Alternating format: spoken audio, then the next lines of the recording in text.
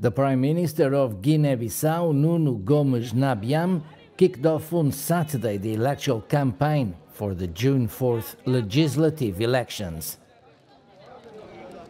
Nuno Gomes Nabiam is campaigning for his party, Assembly of the United People Democratic Party of Guinea-Bissau, which is also part of the government. We can't have incendiary speeches. That doesn't help. These speeches bring problems, and it is the country that suffers in the end.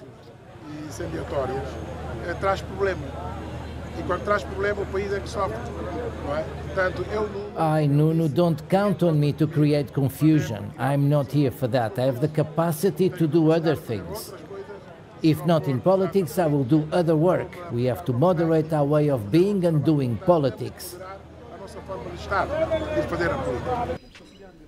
Last Friday, political parties signed a code of conduct in Bissau, sponsored by the United Nations, in which they undertake, among several points, to accept the election results presented by the National Electoral Commission.